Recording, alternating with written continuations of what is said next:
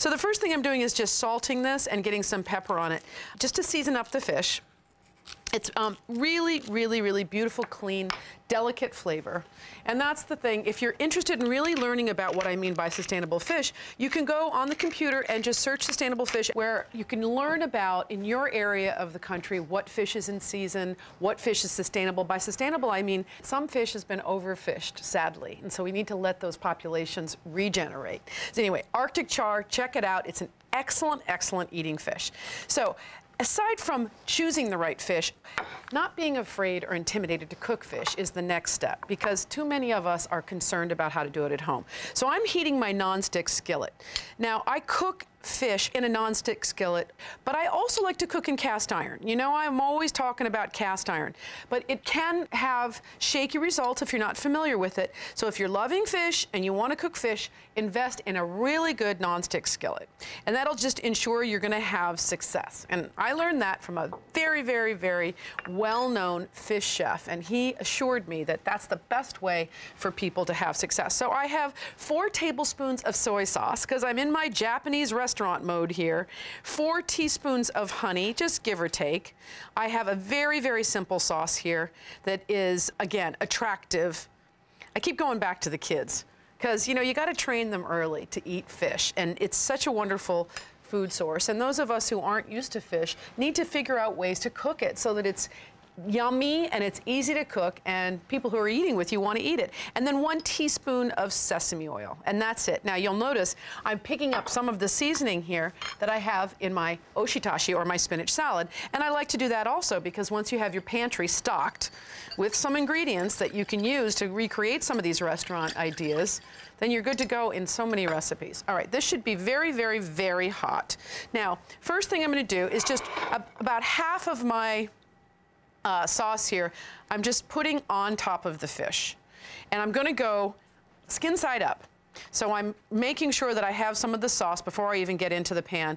And you might say, or be thinking to yourself, is this one of those seared, crispy skin fish dishes? Which it could be, but that's not what I'm doing here. And I have a reason for that. And that is because I do notice that some people who are a little shy about fish, they actually don't love the skin so much. So this is a great way to be able to get the skin off easily, and I'll show you that later. So a very, very hot pan, and I mean really hot, a little bit of oil, not too much, and this goes skin side up.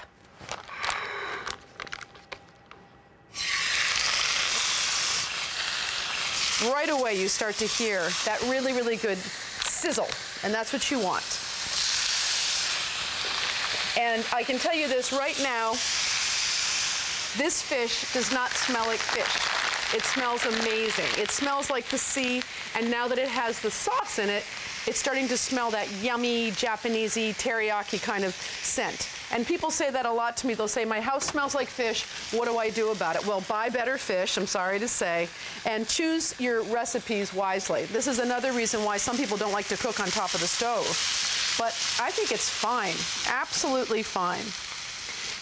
So this is cooking very fast. So now I'm turning it over, and I'm taking the rest of my sauce here and just pouring it into the pan, and that's gonna do 2 things. It's gonna really, really flavor and reduce into a lovely little sauce, but it's also gonna help me. I'm just gonna get this burner down a little bit. With that honey, it's gonna caramelize. It's gonna help me get the fish off without any stickage whatsoever. And then I'm gonna have a nice little glaze for the fish when I'm done. So you just cook it down until your fish is cooked. This is another fish you really, really, really do not want to overcook. And I am going to just touch it. See, that's great. You know, your finger should not go down. It should be resistant. Now I'll turn these over, give them a few more minutes to cook. And next, oh, doesn't that look great? So we can see that it's cooked. I touch it like this, and it barely resists. I don't want it dry. That's another cardinal bummer of fish cooking. You do not want it dry. But look at that caramelized color. That's from the honey. And it brings out that just extra special kind of sweet and salty and savory flavor. Thanks for watching. Hungry for more? Click here for more great recipes. And to subscribe, click here. Check back every week for more craveable recipes. Leave a comment and tell me what you think. And don't forget, head over to our other channels for Everyday Food with Sarah Carey, Martha Stewart Weddings, and the Martha Stewart channel.